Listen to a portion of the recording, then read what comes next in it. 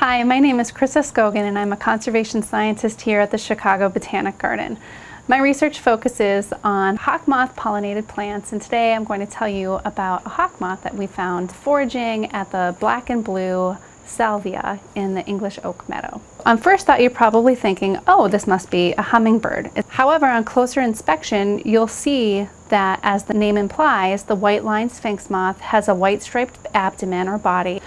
Interestingly, their tongue or their proboscis is often the same length or longer than the length of its body. Hawk moths are foraging for nectar, and they drink nectar through their tongue, which is hollow like a straw. They curl their tongues up when they move from flower to flower or between different populations or regions where flowers are. If you see a hawk moth visiting, it's probably going to be in the early morning hours or around dusk. These moths are crepuscular, meaning that they forage from dusk to dawn. They're a very special treat if you happen to be out enjoying the garden or enjoying your yard in these hours when most people aren't out and about.